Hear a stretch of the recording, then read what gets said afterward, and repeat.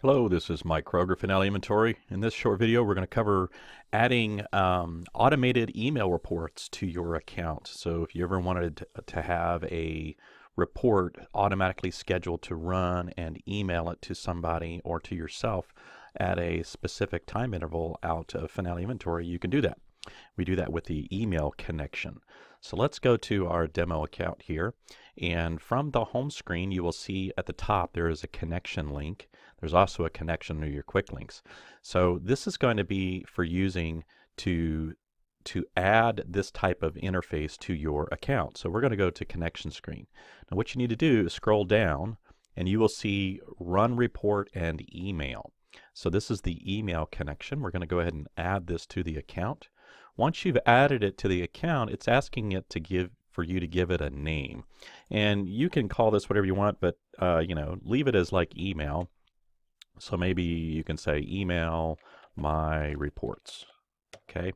And then once you give this connection a name, then you need to add a report. So we call it a report task, but basically each task is going to be a separate report. So you can schedule multiple reports to be running or to be delivered on a schedule at your choosing. So we're going to go ahead and add a report task. So once we add the report task, you give the task a name. So maybe, you could name this task maybe related to the report that you're going to schedule. That way you know the difference between each one of the tasks. So I would name it kind of the same as the report. So maybe we want to email the shipment summary. So I may say, I'm going to give this a name of email shipment summary. So as I click on the edit button, you can edit that label. So here I'm going to say email shipment summary.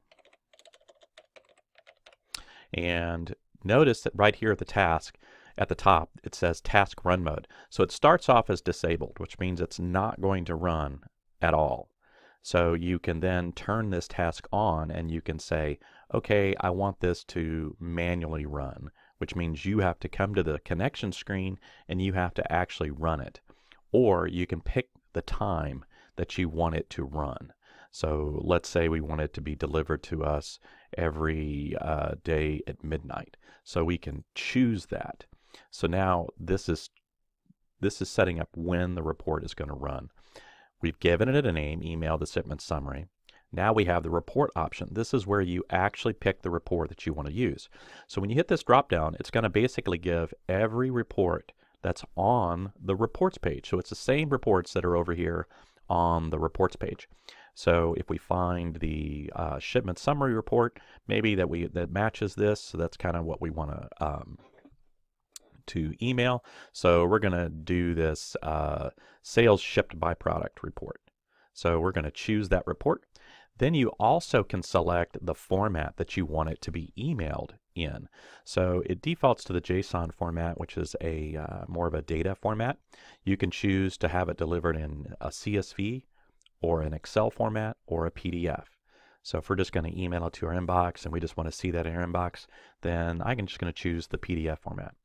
Now you have to type in the email, and you can provide your email address or somebody else's email address.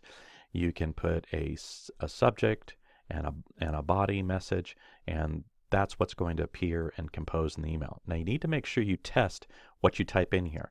So for instance, if I typed in an email address like me@me.com and I test it, you'll see that you're going to get a syntax error on the to address. Okay, well, what you need to remember here is you need to put quotation marks around the emails, anything you put in these boxes. So if I put a quotation mark, now it'll actually come out okay. So I'm just going to send this to me@me.com. I can give it a subject.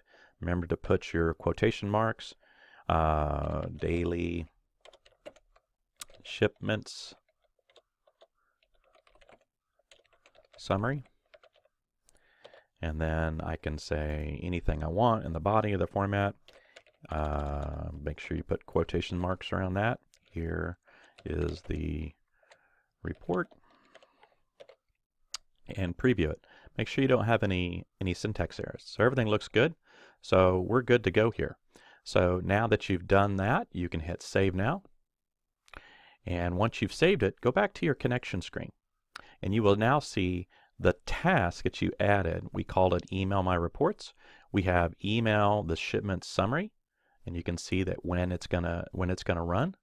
And then you can look and say, if you need to change it, you can edit that task. So this is a specific report task. You can make it run right now. You can go change the parameters, maybe either the output type. Maybe you change your mind and you want it to go to Excel. You can go back in and edit that. Now if you want to disable this entire connection, meaning you don't want the report to go at all, you can edit the connection here. You can delete the report. You can add another report. This is where you would do that. That's how you add a scheduled email report.